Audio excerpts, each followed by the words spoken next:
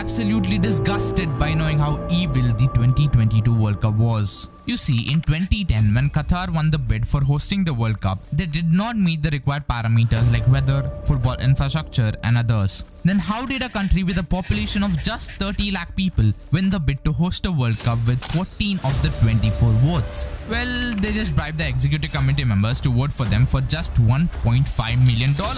Not just that, they also did gas negotiations, gave their children jobs, did trade deals and bought their football clubs. End of story. No! Qatar paid people to go to countries like India, Nepal and Bangladesh to recruit workers to build infrastructure.